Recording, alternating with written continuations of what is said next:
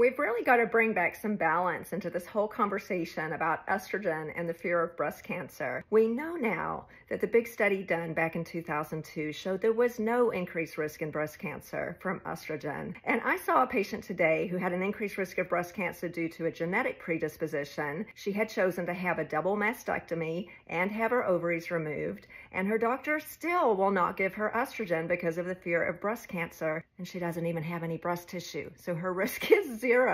We've got to put some common sense back into this equation, because meanwhile, patients like that one are suffering with vaginal dryness, hot flashes, night sweats, increasing their risk of arguably more important things like osteoporosis, heart disease, Alzheimer's disease, and colon cancer. So come on, let's get with the program.